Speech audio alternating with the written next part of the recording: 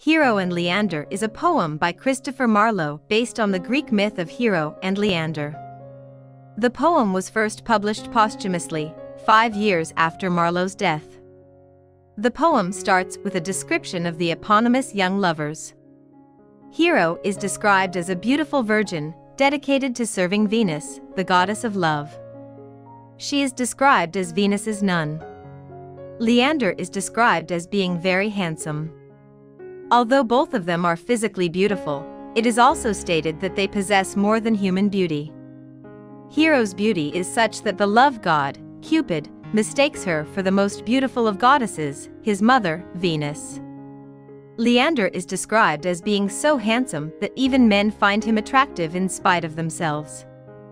Marlowe insinuates that he is so handsome he is almost feminine. Later in the poem, Marlowe goes into detail about his muscular, masculine figure. The feminization of Leander's beauty is attributed to the conventions of Renaissance poetry, in which there was a limited vocabulary to describe male attractiveness. In this particular case, the homoerotic undertones of Leander's beauty are actually a foreshadowing of events to come. The two lovers live on opposite sides of the Hellespont. Hero lives in Cestus, where she remains a dutiful virgin to Venus, making sacrifices in honor of the goddess and maintaining her sexual purity. She makes her first appearance in the poem in a sacred grove, sacrificing turtle doves to the goddess. In spite of her vow of chastity, her beauty incites the desires of many men. Leander lives across the water in Abydos. The two lovers first meet during the annual festival of Zeus, who is one of Venus's lovers.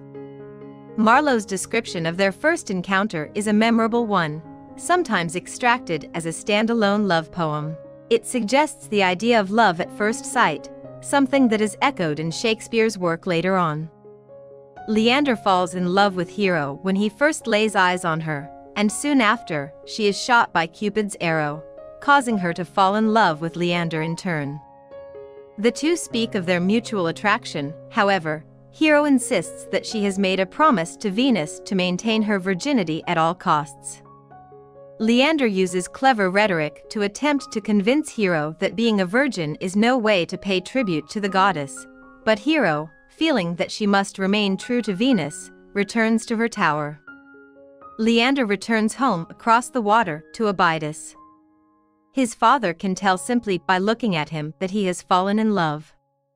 Leander cannot stand the thought of not being with Hero, and he goes to stand upon the rocks where he gazes across the water at Hero's tower. He feels that it is almost physically painful to be apart from her, and when he can stand it no longer, he takes off his clothes and dives into the water, prepared to swim to her. As Leander is swimming, Neptune sees him and mistakes him for another handsome young man, Zeus's cupbearer Ganymede. Having longed to have this man for himself, Neptune takes the opportunity to steal him from his brother god. He catches Leander and takes him into the depths of the sea to his palace. Marlowe describes the surroundings of the palace, filled with sea nymphs and mermaids, sunken treasure. Once Neptune realizes that Leander is almost drowned, and therefore cannot be Ganymede, who was made immortal by Zeus, the god brings Leander back to the surface. Able to breathe once again, Leander continues to swim towards Cestus, but Neptune follows him just below the surface of the water.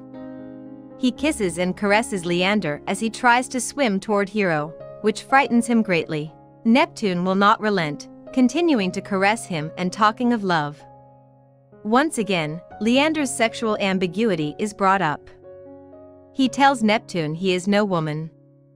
Neptune, at last, seeing that Leander will not give in to him, sadly lets him go. When Leander finally reaches Hero's tower, he knocks on her door, buzzing with anticipation. Hero is surprised to find Leander standing there, dripping wet and naked. She brings him inside. She offers to dry him off, and since he is cold, she lets him lie next to her in bed. They engage in amorous embraces, but Hero, mindful of the value of her sacred chastity, attempts to hold Leander off for a time.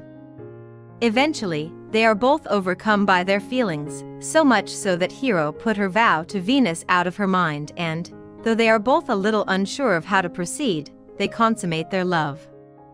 The poem ends as morning dawns. I hope you enjoyed this video. Leave a like if you did and be sure to subscribe. Thank you.